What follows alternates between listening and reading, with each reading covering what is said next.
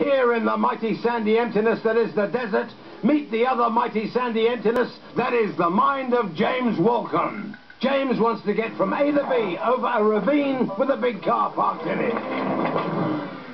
But B beats him to it. I'm good! Good? Yeah, right.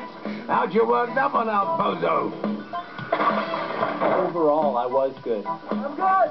By saying I'm good, I let myself know that I can speak, that my mind's working.